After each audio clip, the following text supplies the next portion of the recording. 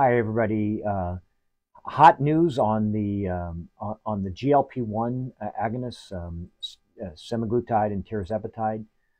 They won the Lasker Award for clinical medicine this year, just announced in the last week, and that's a big deal. This is considered the American Nobel Prize for clinical medicine, and these are really interesting and powerful drugs. They were developed for to treat diabetes, but we've found that they treat so many other diseases.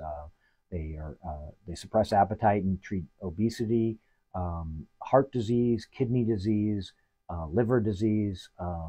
They have many benefits, and the treatment for this class of medicines is now able to treat some diseases like lipedema that we didn't have a medical treatment for prior to these medications.